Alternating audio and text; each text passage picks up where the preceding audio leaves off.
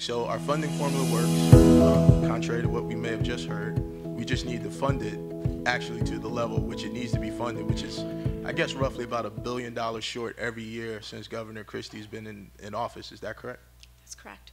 Our Constitution guarantees a thorough and efficient public education system. The current school funding formula, as we've already talked about, as in years past, has been at least $1 billion short every year under Governor Christie's tenure.